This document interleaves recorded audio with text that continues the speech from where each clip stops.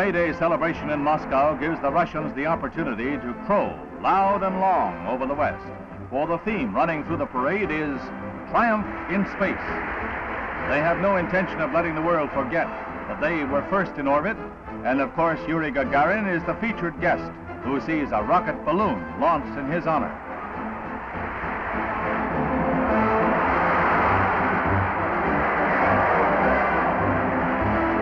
Yuri probably orbited faster, but the crowd gets the idea as they whoop it up on this traditional observance in honor of the revolutionary worker.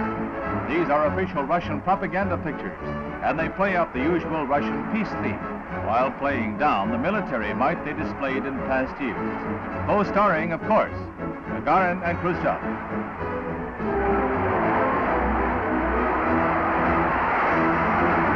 The face of a people whose leaders would wipe out democracy.